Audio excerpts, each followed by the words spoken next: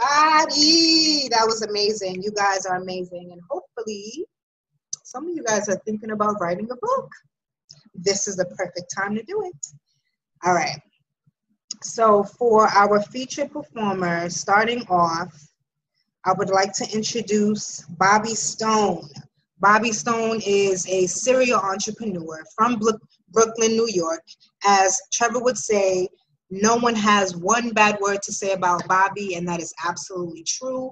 He's an MC, dope writer, dope lyricist, and I know he's about to bless us tonight. So without further ado, Bobby, you ready? I'm ready, sis.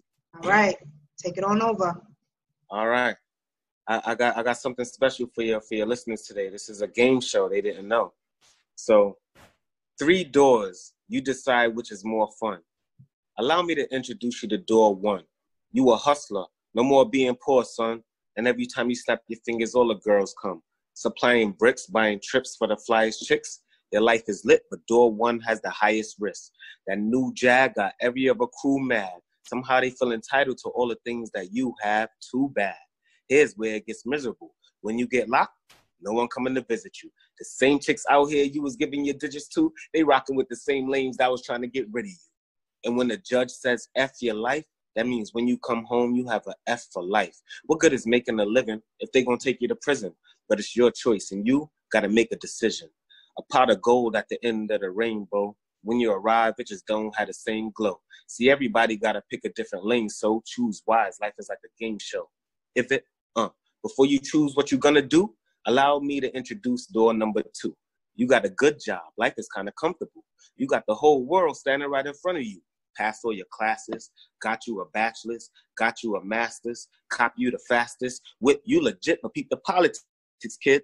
Door 2 comes with a moderate risk, because as soon as you get comfy in that new home, son, that's when them thirsty bill collectors from that school loan come, screaming you owe them. Another thing about door 2, you could put in overtime and still be poor too.